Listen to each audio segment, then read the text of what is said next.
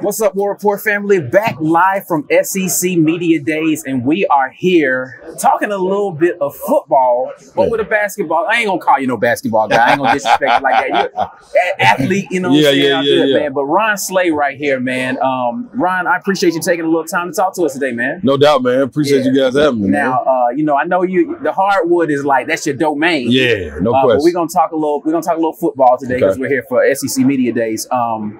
Now, Tennessee is your squad. Right. Josh Heupel talked a little bit today. Tell me what you liked about what you heard from Josh today. Man, I think it's starting to be a little bit more comfortable, first and foremost. His approach, his demeanor on the stage, I think, going into year 4, it's a big difference when you know you have a good team. Right. And it's like a quiet confidence. You don't have to do any hoopla, anything. I think that's what he's doing. And he's also protecting his prized investment in Nico. Ia Maliava is a dog. Hold on, wait a minute. Hold on. You like that? Hold on. I practice that. You know the man is a professional. Because you just rattled that off with no hesitation. Hold on. Do it for me again. Yeah. That's Nico, man. Ia Maliava. Okay, yeah, man. I practiced it 100 times. I was like, because I heard my brother, he did it on the morning show. And I'm like, man, how you get it that quick? So I was just sitting at home like, Ia Maliava. Yeah, so there it is, man. But protecting him and letting people know that he's still young. Yeah. You know what I'm saying? Come in with a lot of acclaim, a lot of expectations, but it's going to be growing pains at all times. And I think you had a good look at what he can be coming out of the bowl game. Right. So put some right pieces around him, a healthy line, and I think Heupel, man, he knows that. And it's all about coming in humble, no, we're going to win the SEC or anything, but just take it one game at a time with this group. All right, so you got a couple of new boys in town, right? Oklahoma and Texas. That's right. You guys this year have Oklahoma coming to town. No, we go to Norman. We got to go to Norman, man. Between that and the last time the Tide visited there, some really big games on the schedule for Tennessee this season. What are your expectations overall for Tennessee this year? I expect 9 wins, man. If I had to put, that's not bad. That's around what they've been doing, right? You know what I'm saying? And I'm cool with it going over. I think 9 is a good safe place. If you're betting, you're looking for betting odds. I'm going over 9. But I think the home schedule is favorable. Right. You still got to go and win the big games. You got to go to Georgia. Got Alabama coming to you, Florida coming to you, and then you got to go to Norman. And I think this year that sets the tone. Right. You got a neutral site game with NC State, but week 4, man, you roll around, you got to go to Norman, and if you can handle business there, I think it sets you up. Just got to go on that run as far as confidence. These young guys defensively, how do they handle that environment? And Norman, Oklahoma, they got to handle this pace. For sure. Yeah, and that's one thing I think when you go into games, it's nothing you can prepare for a week out. If it's game 1, it's a little different because you got the whole spring to prepare for it. But with that speed that Coach Heupel and those guys play with, I'm not sure if anybody's ready for that, especially if you haven't been in the conference. Right. Yeah. I mean, Big 12, they play a little up-tempo. Yeah, no question. But yeah, it's different, I think, with the type of athletes that are going to be employed. Absolutely. And the space in between. Yeah, for sure. Yeah. Now, I'm going to pivot a little bit because are you a video game guy? Man, listen, man. I don't play video games. I'm just asking. I haven't been able to since I retired from hooping. So I retired in 2016, and I used to occupy my time going to practice, come home, play the game for 8 hours. Yeah.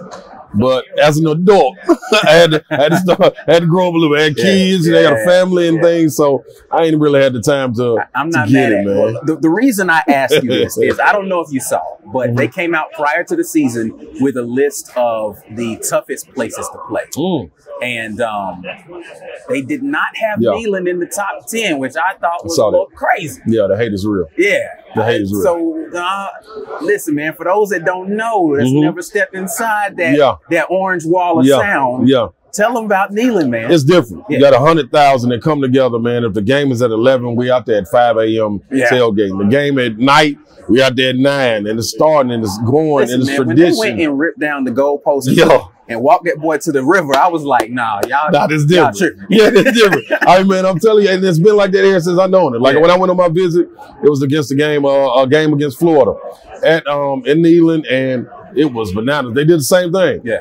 Tore the goalpost down, carried it down the street, you know what I'm saying? Threw it in the river. But it's a different level, man. And nothing can get you ready for it. You know what I mean? If you ask any opponent that comes in there and they're going to be truthfully honest, it's a different atmosphere. And it gets loud, especially when they're good. Right. Yeah, so they're itching for a chip. Yeah. And it's got to be done at some point. Yeah, it's been a while. All right. So now I know you guys don't play Auburn this season in football, but have you had an opportunity to assess where you feel like Auburn falls in the pecking order right now in the SEC? Man, honestly, I've been on this since the end of last year. I said Hugh Freeze was going to come in and turn things around quicker than people think. Yeah. He's been doing it on the recruiting trail, kind of snatch some guys out. And it's going to remain to be seen how the receivers respond. Right. Okay. If the receivers can get something done, they can catch, they'll be better. You know what I'm saying? Defensively, don't know what they're going to offer. That's always been a staple, but putting some points on the board, I think getting that excitement back going.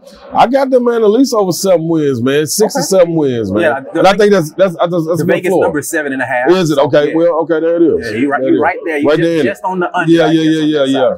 But I think that's a step in the right direction. Like, you still got to let him get back, get his feet wet, get his recruits in there, and then we'll see Auburn back rolling. All right, last question I have for you here, because this is a big matchup for you guys. We didn't talk about this one specifically, but he was here talking about his season, and that's Kirby Smart, Georgia. What are you feeling about the Georgia Bulldogs this year? Man, reload. Yeah. I mean, it's amazing to watch them, how they do this and keep this train rolling.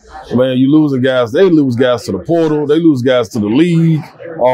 Some guys get kicked off, you know what I mean? But they always find a way to reload. And I think Kirby's message resonates with these guys, and they want to be great. Yeah. That's the thing about it. Everybody pulling in the same direction.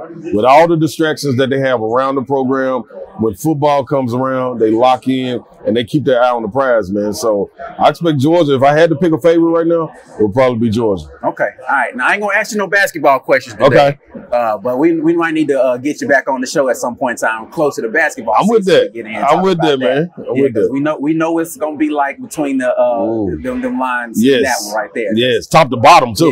Yeah. Like this fun in football. Yeah. No question. Like basketball right there, man. With the coaches, the players, like, it's all right. Yeah, yes, indeed. Well, Ron Slay, appreciate it so much. We're live here from SEC Media Days, and we want to thank our sponsor today, and that's Golden's Cast Iron. If you guys have any needs for getting the grill out there, make sure you hit them up. You want to get your weight up, make sure you hit them up. They got those great weights over there as well. But we're signing off here from Media Days. Until the next time, War Eagle. Good.